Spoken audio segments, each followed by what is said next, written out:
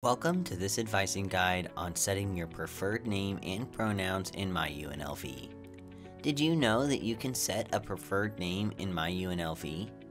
To do so, please log into myUNLV at my.unlv.edu. Please select the login option for current students and log in with your ACE ID. From your homepage, select the Personal Information tile and then select Personal Details from the following screen. From here, you can scroll down to see your current names. Please select the plus button above your primary name to add a new name.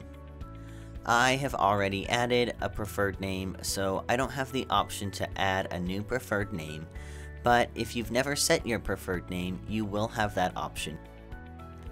You can also set a name that will appear on your UNLV degree when it is issued once you graduate.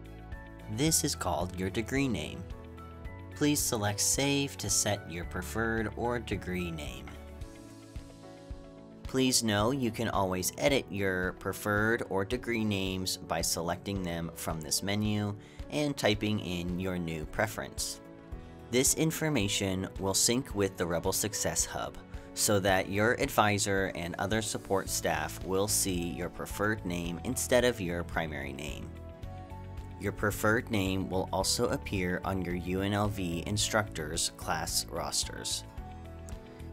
Did you know you can also set your pronouns and your sexual orientation in myUNLV?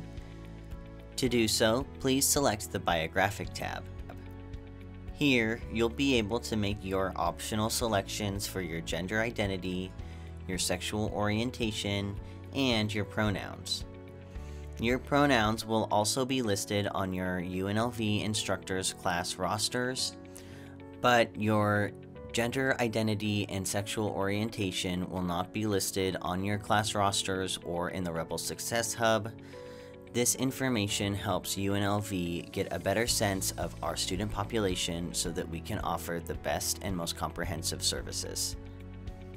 You can always return to these menus to change your preferred name, your degree name, your gender identity, your sexual orientation, and your pronouns. Thank you. I hope you found this information helpful.